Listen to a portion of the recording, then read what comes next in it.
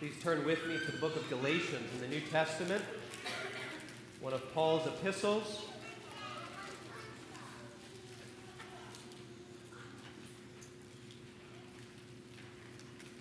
I want to pick up in Galatians chapter 2 this morning. We continue in this warlike epistle in which the Apostle Paul is engaged in a battle for the souls of these Galatian Christians. And if you've been with us, you know that the Galatians are toying with a false gospel. They are in the process of turning away from God to a counterfeit message that promised them salvation by faith in Christ plus works. And Paul is writing this epistle in his own hand with large letters, he says in chapter 6, to tell them very earnestly, do not be deceived. Do not be taken in by the slavery of works righteousness. Don't return to the law, but stick with the freedom of the true gospel, the one that Christ delivered, the message of free salvation by grace alone, through faith alone, in Christ alone. And to persuade them to listen to him, he must do a bit of self-justification and to clear his name and defend the authenticity of his apostleship and thus his gospel. Let's read this morning. Our text will be Galatians chapter 2, 1 through 10. Then, after 14 years, I went up again to Jerusalem with Barnabas and also took Titus with me.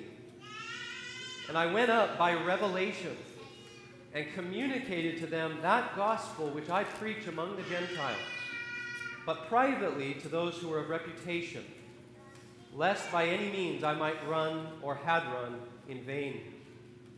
Yet not even Titus, who was with me, being a Greek, was compelled to be circumcised. And this occurred because of false brethren, secretly brought in, who came in by stealth to spy out our liberty which we have in Christ Jesus, that they might bring us into bondage, to whom we did not yield submission even for an hour, that the truth of the gospel might continue with you. But from those who seemed to be something, whatever they were, it makes no difference to me. God shows personal favoritism to no man. For those who seemed to be something added nothing to me. But on the contrary, when they saw that the gospel for the uncircumcised had been committed to me, as the gospel for the circumcised was to Peter, for he who worked effectively in Peter for the apostleship to the circumcised also worked effectively in me toward the Gentiles. And when James, Cephas, and John, who seemed to be pillars, perceived the grace that had been given to me, they gave me and Barnabas the right hand of fellowship, that we should go to the Gentiles and they to the circumcised. They desired only that we should remember the poor, the very thing which I also was eager to do. Amen. May God add his blessing to the reading of his word, and let us briefly pray one final time as we come to the preaching of his word. If you would bow with me.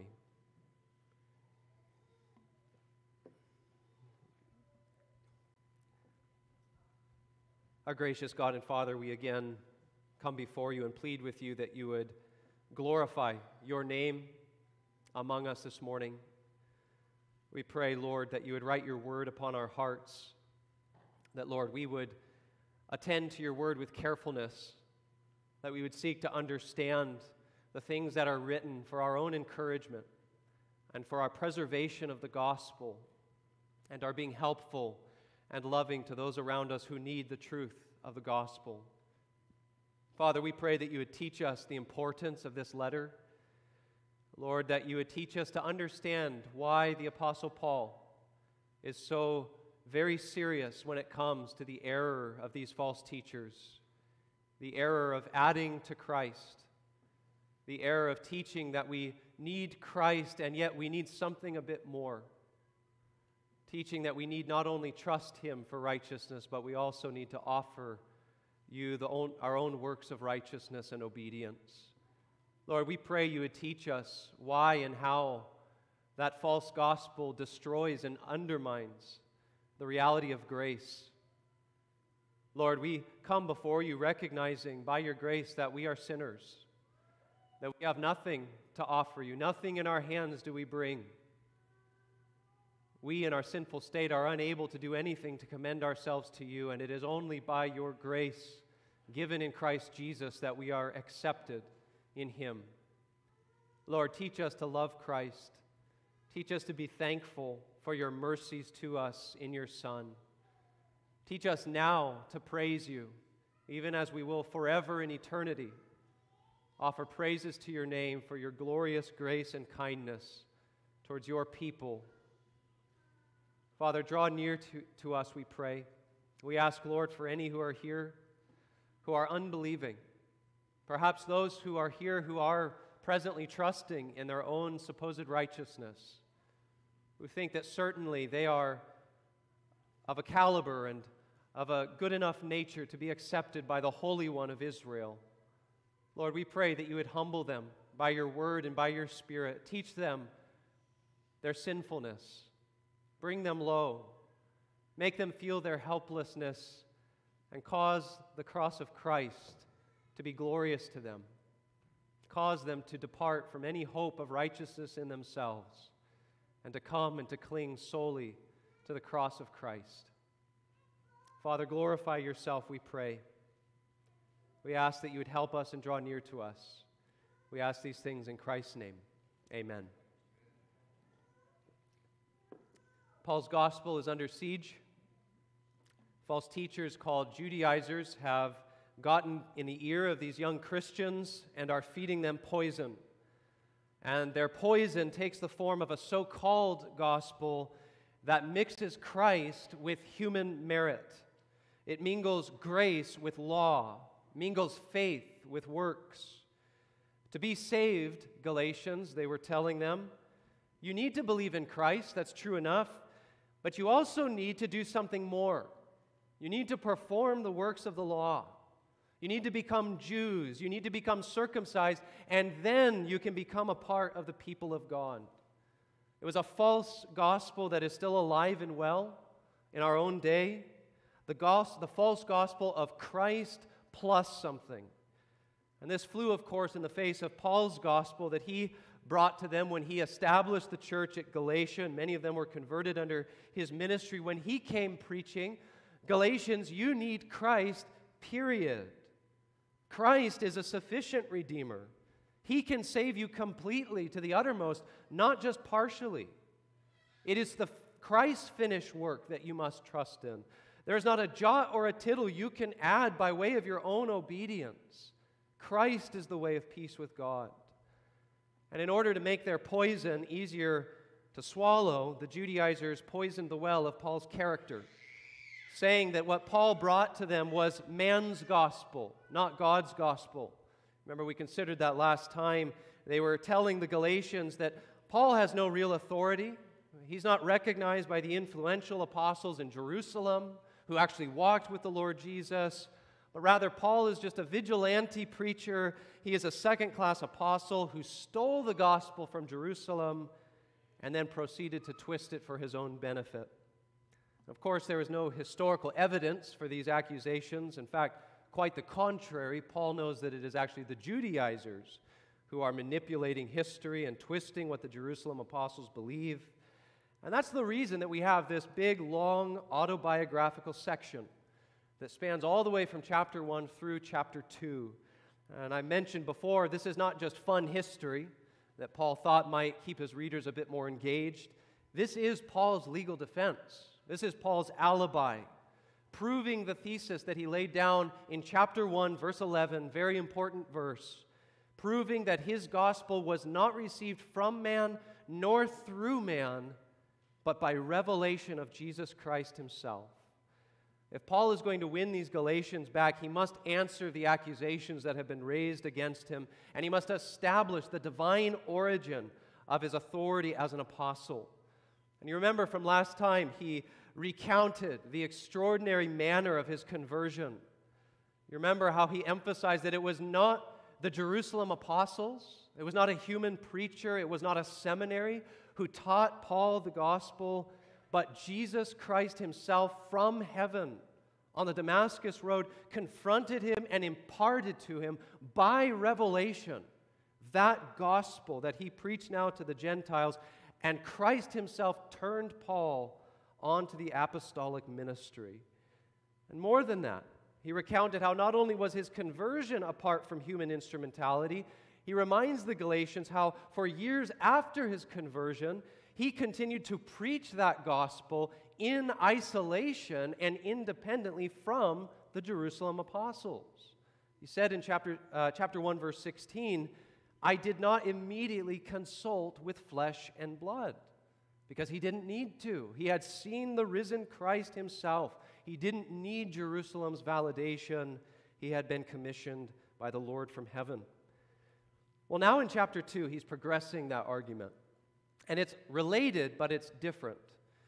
While chapter 1 emphasizes that his authority and thus his gospel are not dependent on Jerusalem's validation, now in chapter 2 he's saying, but that does not mean that Jerusalem disagrees with me. Indeed, Galatians, if you want to know whose side Jerusalem is on in this whole battle, they stand squarely with me and not the Judaizers. And I can prove it to you. Well, how, Paul? How can you prove it? By a real face-to-face, in-the-flesh meeting Paul had with these apostles. It's amazing when you reflect on the providence of God in Paul's life. Such was the providence of God that Paul spent enough years apart from the Jerusalem apostles to prove the independence of his apostolic commission and ministry. And yet, as well in God's providence, when the time was right, he established his unity and his agreement with Jerusalem to show that they were of one mind. The Judaizers thought that they could so venerate the Jerusalem apostles. That's what they sought to do. They sought to lift up the Jerusalem apostles so as to belittle Paul and discredit Paul. But Paul here has up his sleeve real, verifiable proof that it is not Paul who's out of step with Jerusalem, but the Judaizers. And when we, in terms of dividing up our passage, we can divide it into 3 sections this morning, and then we'll have a few words of application at the end. 3 sections. First of all, in verses 1 and 2, we have the setting or the purpose for the meeting. Verses 1 and 2, the setting or the purpose for the meeting. In verses 3 through 6, we have the controversy of the meeting. And then in verses 7 through 10, we have the outcome of the meeting. So let's consider, first of all, the setting or the purpose of this meeting in verses 1 and 2. Paul says in verse 1, he says, then, and just an encouragement, when you read your Bible, remember that the chapter breaks were not inspired.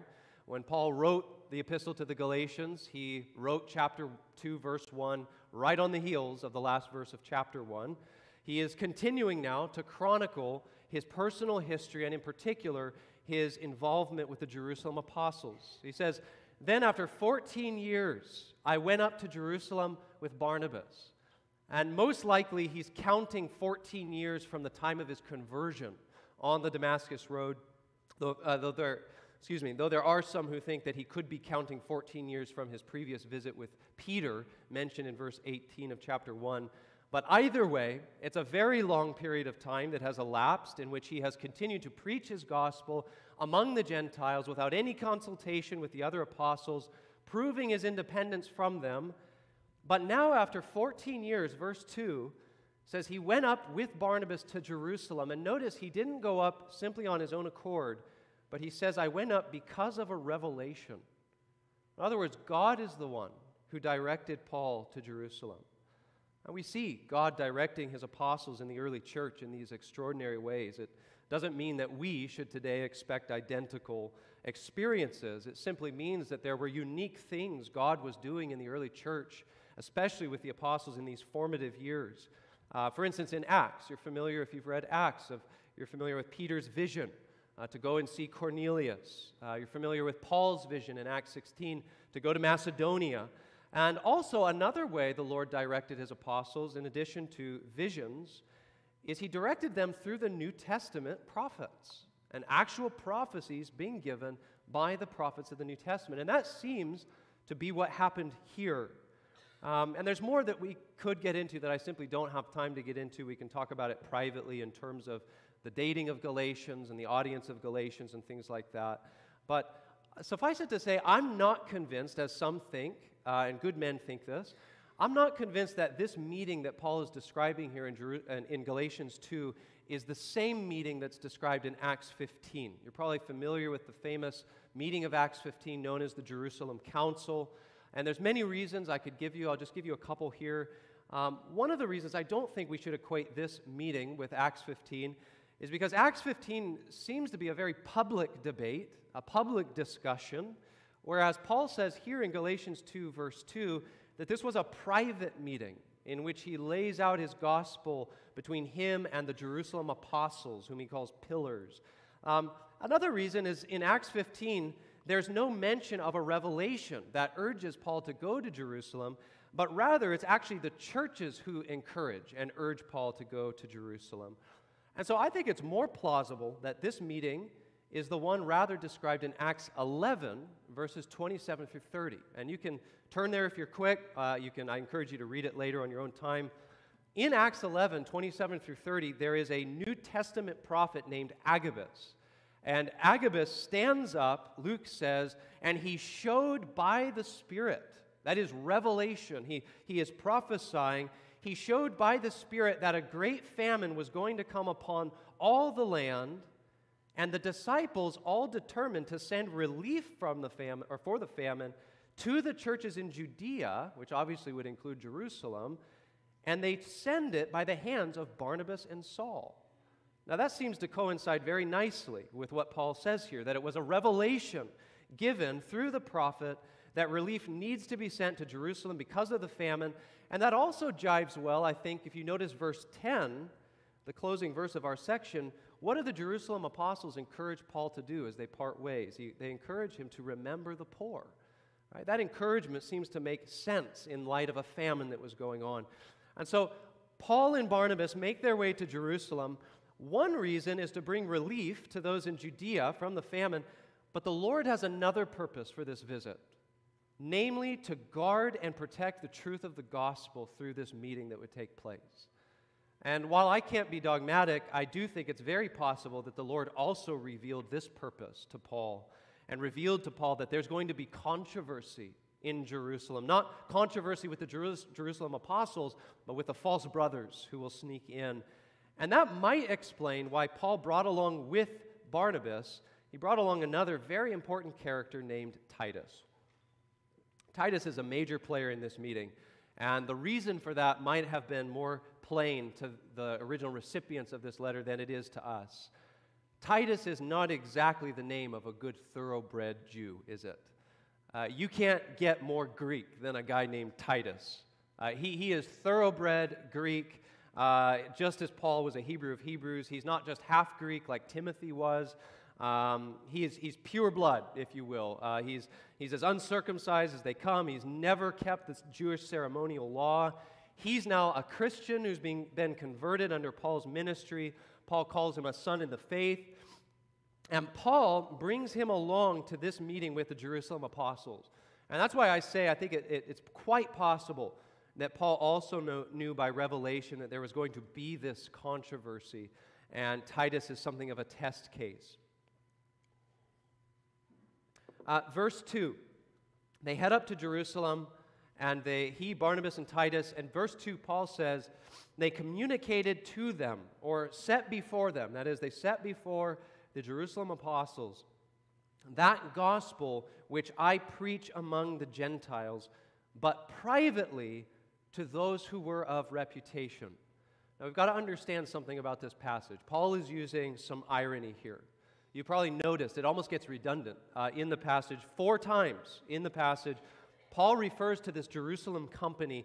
Specifically, James, Peter, and John are mentioned in verse 9. He refers to this Jerusalem company in almost over-the-top, venerating language. If you notice in verse 2, he calls them those of reputation or influence. Verse 6, twice they are called those who are something or influential. And then in verse 9, finally, he calls them those who seem to be pillars. And what Paul is doing here is he's playing the Judaizers' own game. I've already alluded to this. The Judaizers' tactic had been to so venerate the Jerusalem apostles, not sincerely, but simply because they wanted to discredit Paul as a nobody. They wanted to create this faction between Jerusalem and Paul. and they so exalted the Jerusalem and put so much weight on the Jerusalem apostles that Paul is ironically taking up their own language here and saying, okay, Judaizers, these men that you esteem so highly, that you claim are so much greater and more important than myself, I laid out my gospel to these influential men. I told them what I preach. And Paul's not here criticizing the apostles themselves. He's criticizing how the Judaizers have venerated them at the expense of Paul. He says, I laid out or set before my gospel before them. And then he says, lest by any means I might run or had run in vain. Now that at first glance probably seems very perplexing, because you might read that and think that what Paul is saying here is that the reason he went to Jerusalem and laid out his gospel to them is because he really did have doubts and reservations about his gospel, and he wanted to make sure that his ministry hadn't been in vain, right? Kind of like, almost like Paul's a nervous student who kind of double-checks his answers by glancing over at his friend's paper just to make sure that he's not on the wrong track here. But we need to reject that interpretation outright, because that is so contrary to everything Paul's been saying. You remember the opening of the epistle. He has said, even if an angel from heaven comes preaching a different gospel than the one I preached, let him be accursed. Right? Those are not the words of a man who is uncertain. When he says, rather here, when he says, lest I might run or had run in vain, he's speaking from a pragmatic perspective. Let me explain it this way. Even though Paul knew that his gospel was the gospel of Christ, he knew that it's heaven's truth. From a practical perspective, he knew that if he did not establish his solidarity with the Jerusalem apostles, and if someone like the Judaizers managed to drive a wedge between Jerusalem and Paul, he knew that would prove detrimental to his apostolic endeavors. I mean, just imagine it.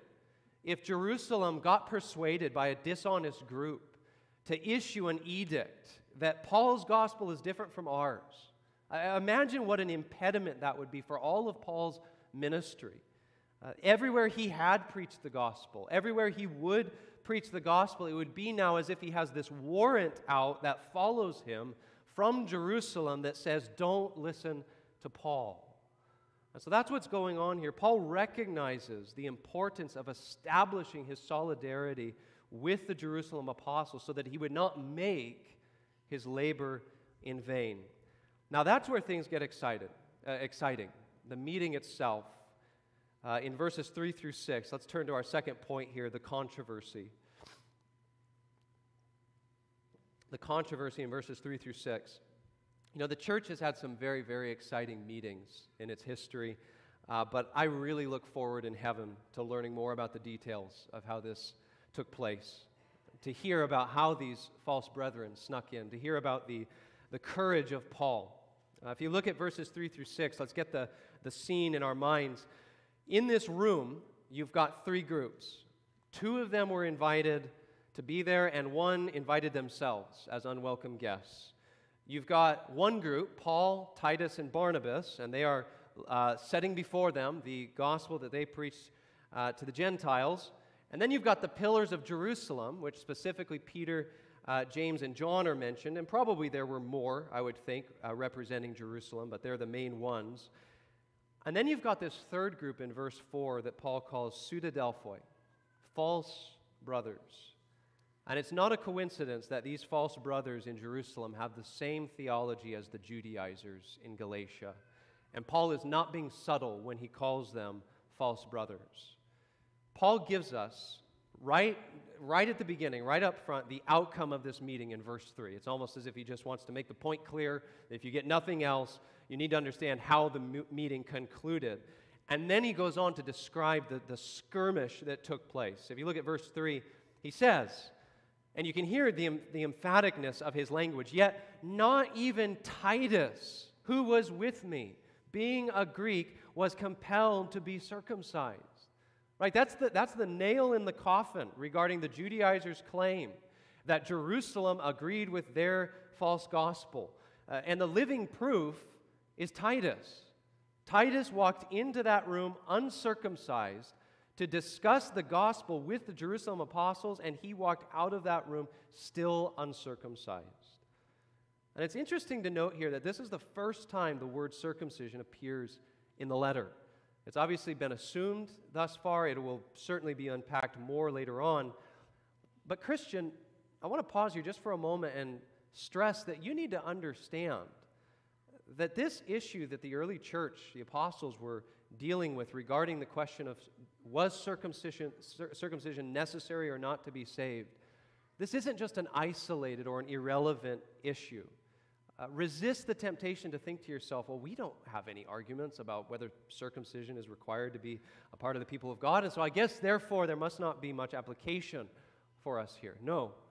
This question goes right to the heart of the gospel, and this attack that the Judaizers are bringing rears its ugly head in every single age, because it has to do with how a person can be righteous before God. When we read of Paul arguing against the necessity of circumcision, circumcision in Paul's context is but one example that stands for any form of human obedience that needs to be added to Christ in order for us to have peace with God. We could put it this way, and perhaps it would bring it closer to home. Is there anything more than believing in Christ that has to be performed by the sinner in order to be accepted by God? If you say yes to that question, you are on the side of the false brothers and the Judaizers. If you say yes, there is something more than trusting in Christ in order to be made right with God, you have perverted grace. You have turned the gospel no longer into good news, you have turned it into law. And you have traded grace for justice. This is what the Reformation was about in the 1500s. No one in the Reformation, you can read the Reformers, read all of them. No one in the Reformation denied the necessity of good works.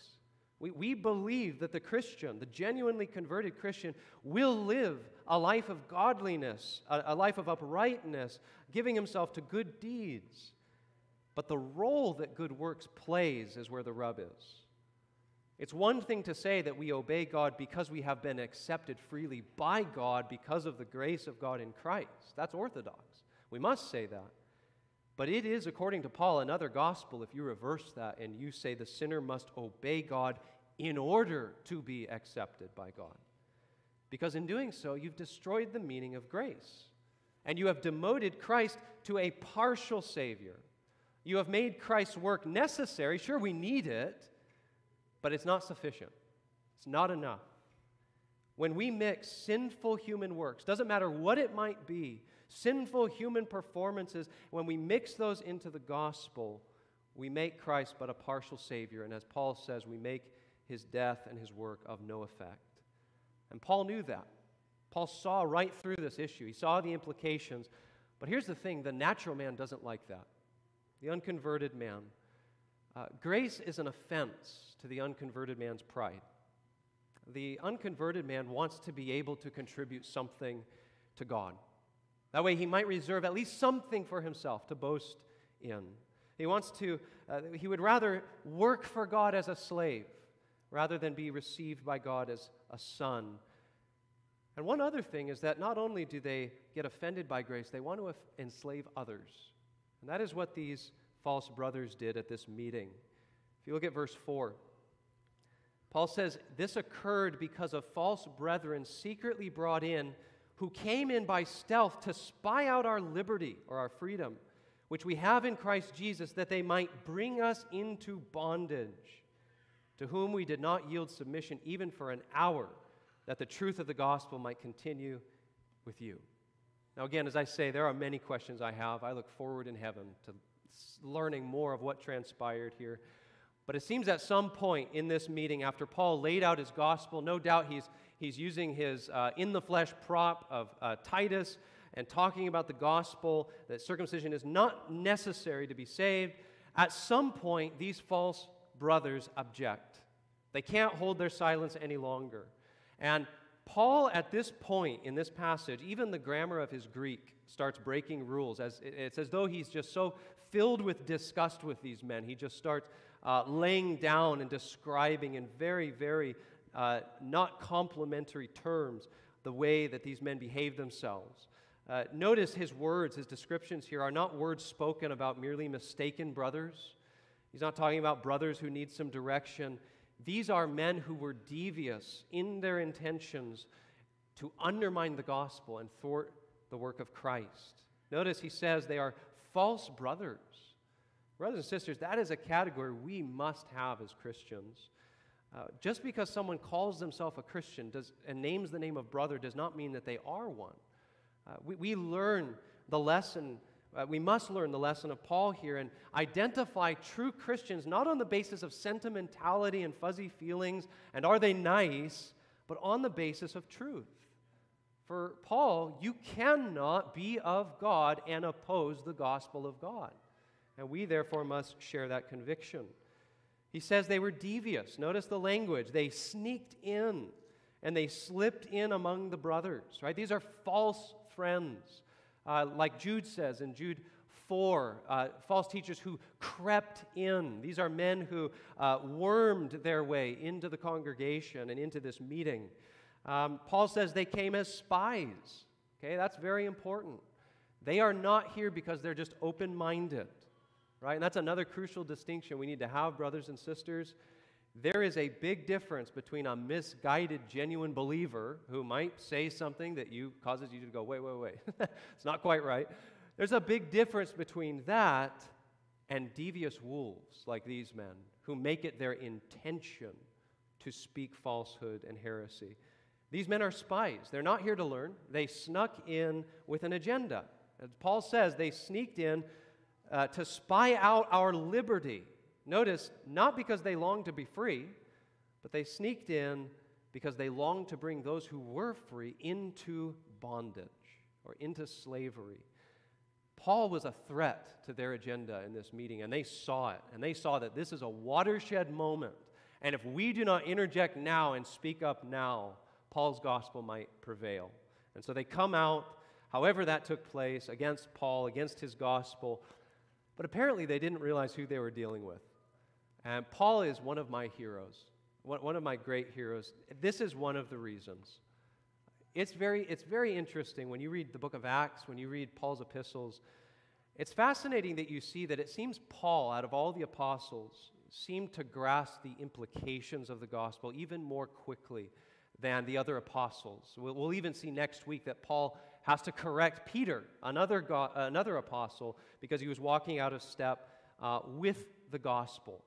And it seems that Paul here, who's kind of, if you will, the Lone Ranger apostle, so to speak, he's the one who's leading the defense against these false brothers. The Judaizers realized this is a watershed moment for us, and Paul was right there to go toe-to-toe with them and realized as well, yes, this is a watershed moment. And so what does Paul do? Verse 5.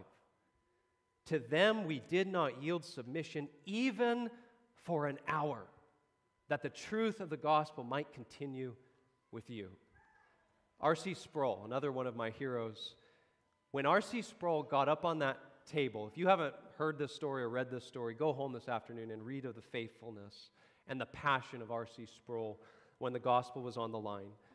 When R.C. Sproul got up on that table at that meeting that was discussing are Roman Catholics and Protestants together for the gospel, and he got up on the table on all fours, and he pleaded with the men across the table from him, do not compromise the gospel.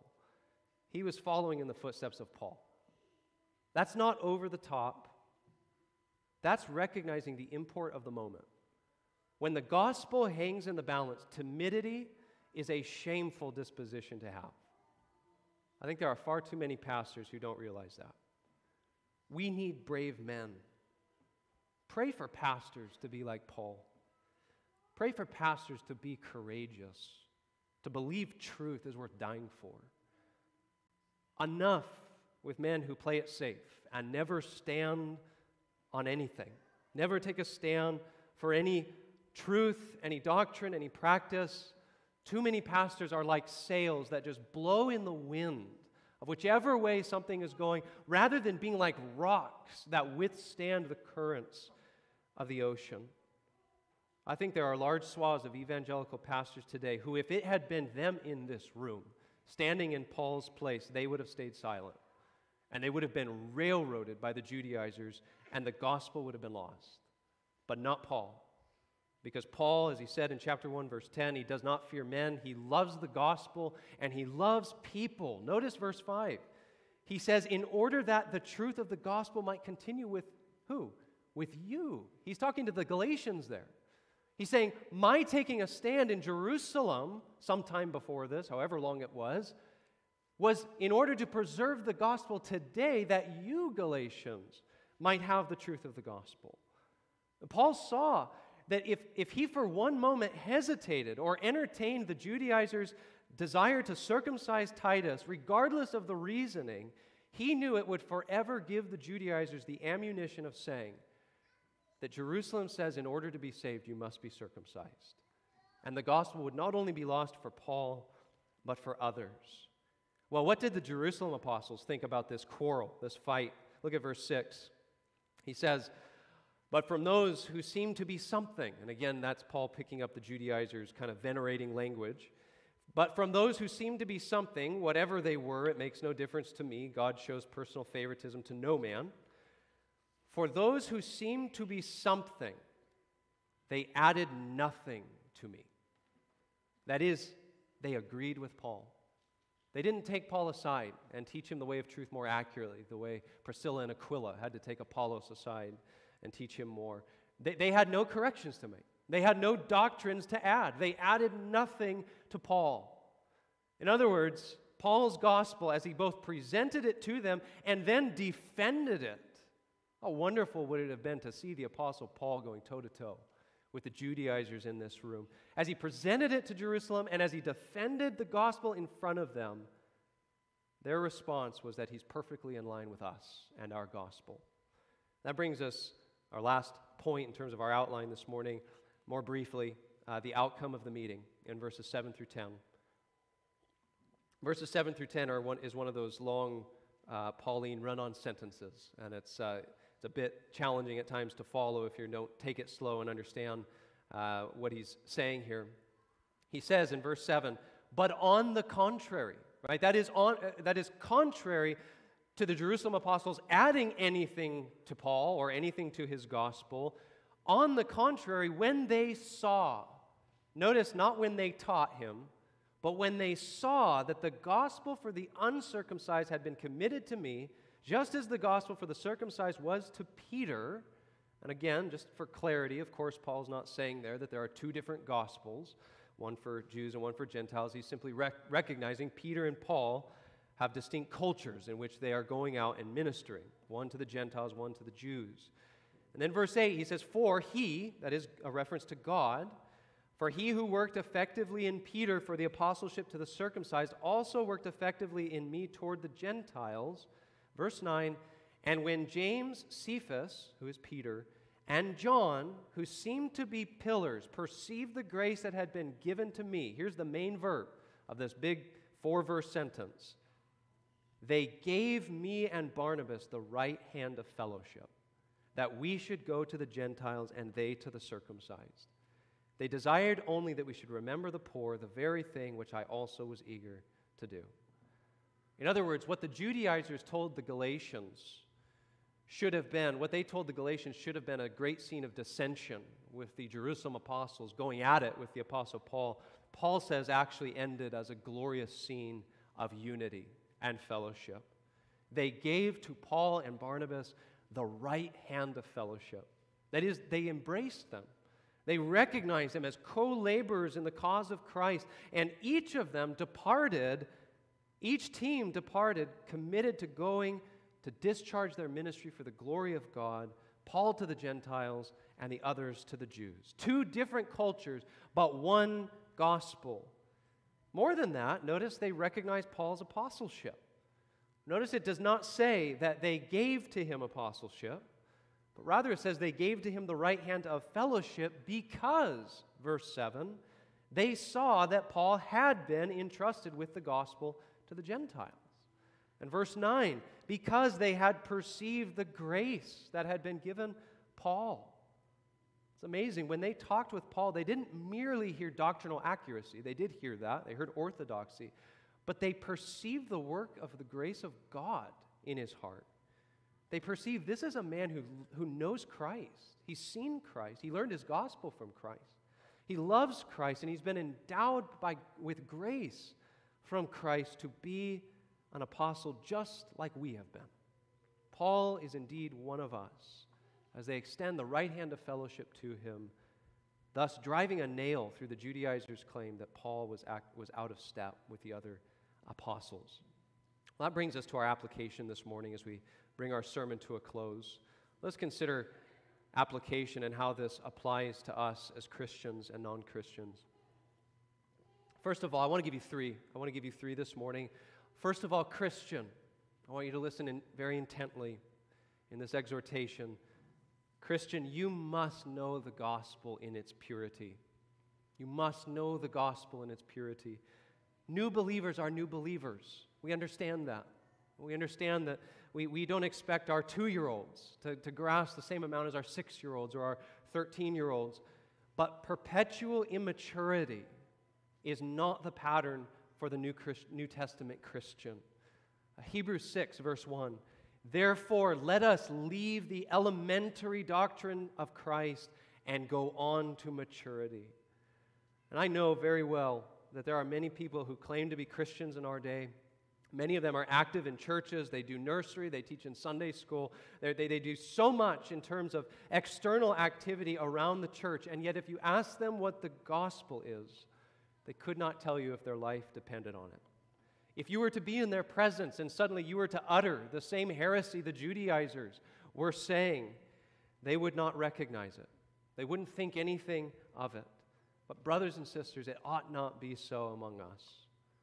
Brothers, we need discernment.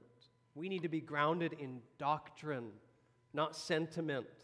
We need to be able to say, not just pastors, but every Christian, we need to be able to say when we hear something contrary to the truth, Paul says, not just say, well, that sounds nice.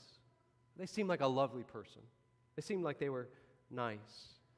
Christian men, Christian women, Christian children, all of us, false brothers and counterfeit gospels abound. And yes, many of them, if not most of them, claim to be Christian. It's one of my great concerns of our day that too many professing Christians live off of what I call meme theology or postcard theology. It's one verse taken out of context, or they saw a meme once, and that's how they live in terms of being grounded in the Word of God. But brothers and sisters, meme theology, postcard theology will not cut it. I'm delighted, just as delighted as you are, that we have access to all these good quotes that we can pick up, and they're useful in sermons at times from guys like MacArthur and J.I. Packer and all these men. But at the end of the day, we must know the gospel. It must be in us. It must be in you as a Christian. Because heresy can often appear a lot closer to the truth than we realize. When people think of false teachers in our day, a lot of times they just think of those who are just miles off the mark, those who are just, obviously heretics. No one would listen to them. Sadly, people do still listen to them. But if that were the case, Jesus he wouldn't have called them wolves in sheep's clothing. Sometimes all it takes, like in Galatians, is what seems like a little tweak. Christ plus speaking in tongues saves you. Christ plus the act of obedience of being baptized in water saves you. Right? You might ask, what's the big deal? What's the big deal? Well, let me encourage you, if you don't recognize the big deal, then that's all the more reason for why you need this exhortation.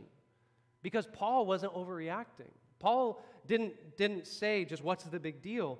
The issue at hand is not how small or big a thing you are adding to Christ, but the fact is that you're adding anything to Christ at all. The moment we add a single thing to Christ, we have dethroned him as an all-sufficient Savior, and we have placed our trust in an object other than Christ alone. And that is why it is a big deal. It could be speaking in tongues, could be baptism, could be all sorts of things that people lift up as what you must do to be a Christian. And every single one of them, if it is not the empty hands of faith, if it is something that I contribute, every single one of them dethrones Christ and makes me, at least in part, my own Savior.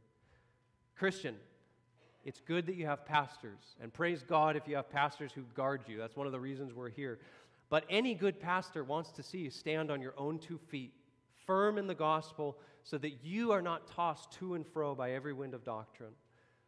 Think about it. What if, God forbid, one day I started telling you another gospel? What then? You cannot just blindly follow me. You must follow the Word of God.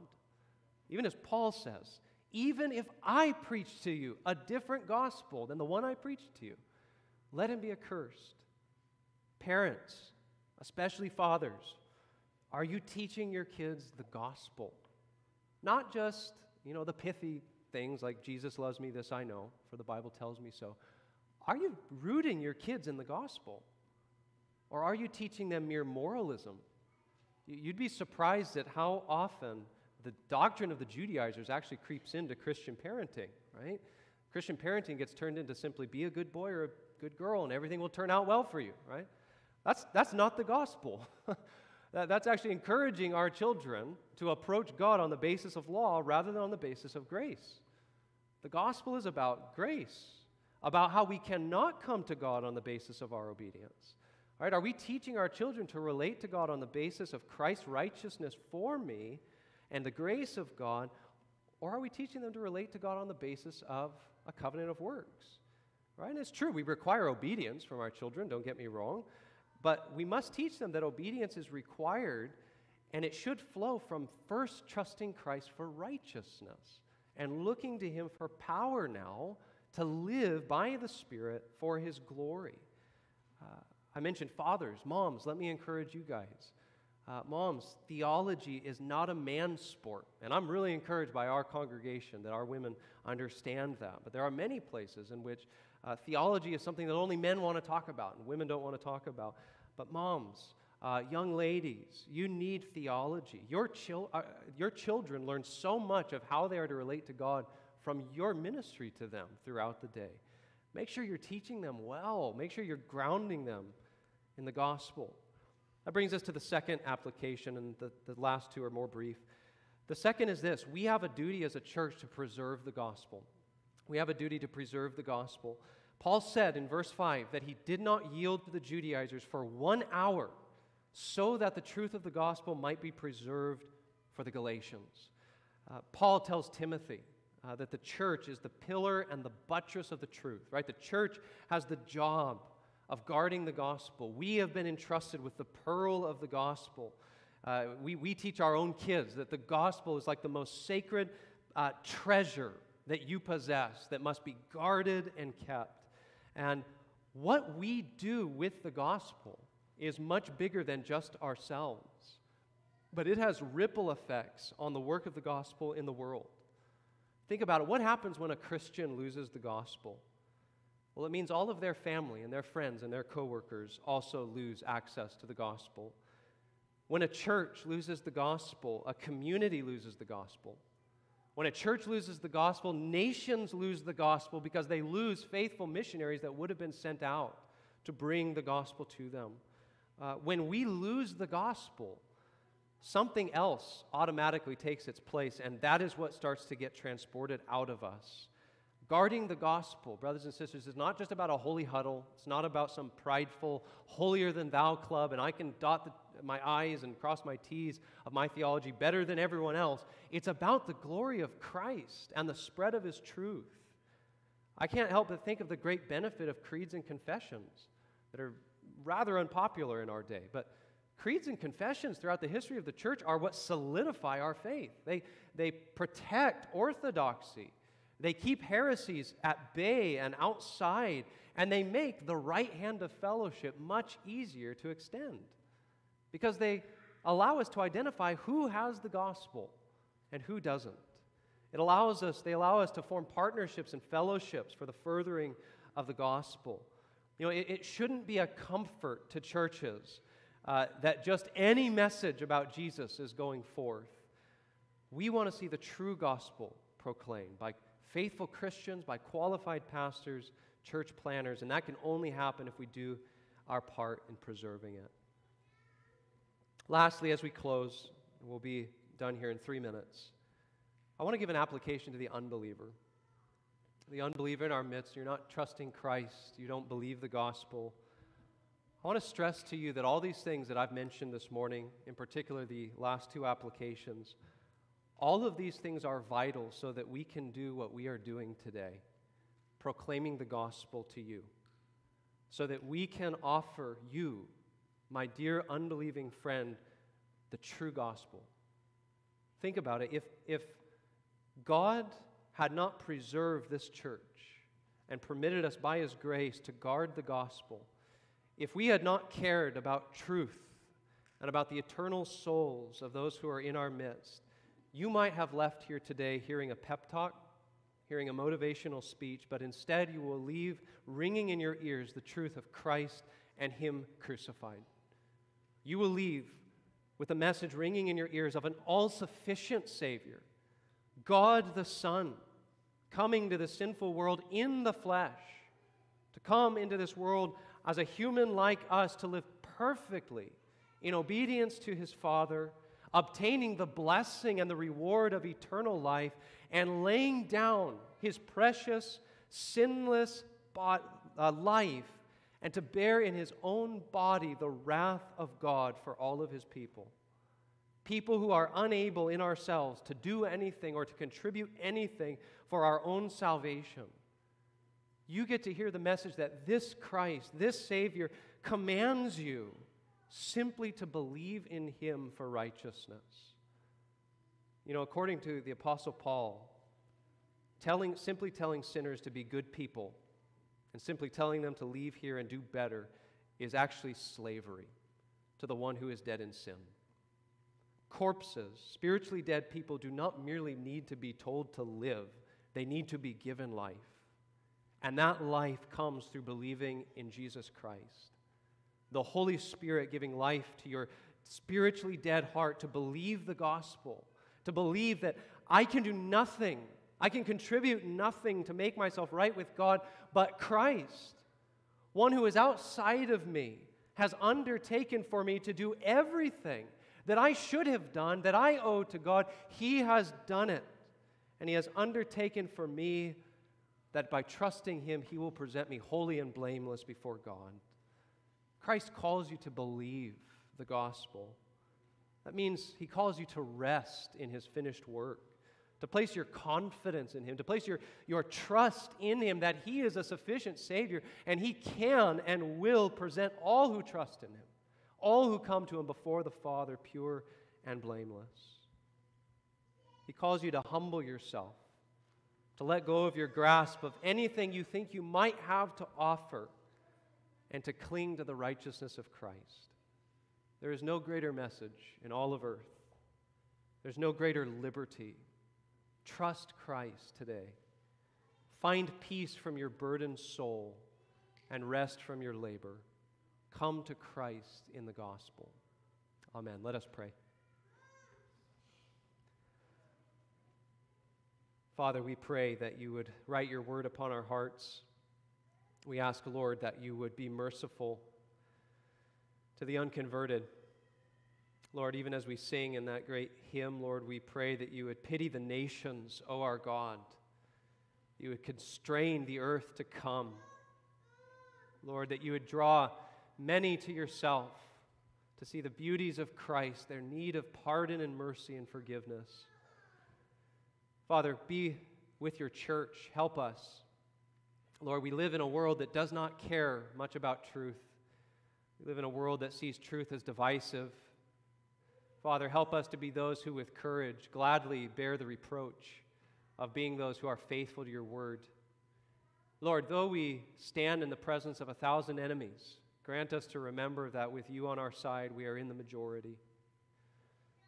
Lord, there will be so many temptations that will come to us in our lifetimes, tempting us to abandon the truth, tempting us to compromise, tempting us to be inclusive with things that you tell us in your word cannot be considered part of the gospel. We pray, Lord, you would give us grace to stand in that day. Lord, generations in the past have had to fight their battles. We pray that you would give us strength to fight ours, that we would be loving and winsome, and that we would be bold and courageous. Lord, we pray you'd help us to work through these things in our hearts, to count the costs, that truly there may be coming a day in our generation in which allegiance to your word truly will mean severe hardship for Christians. Lord, may we not be fearful, but may we lean into you for your grace and your help. Help us not to shrink back, but to lean into trials, knowing that you are the God who brings life out of death. You are the God who saves sinners through persecution. We pray, Lord, you would give grace to your people. Bless our Lord's Day. Lord, may it be a day full of fellowship, of profitable discussion about your word. Lord, help us, we pray. We ask all these things in Christ's name. Amen. Please stand.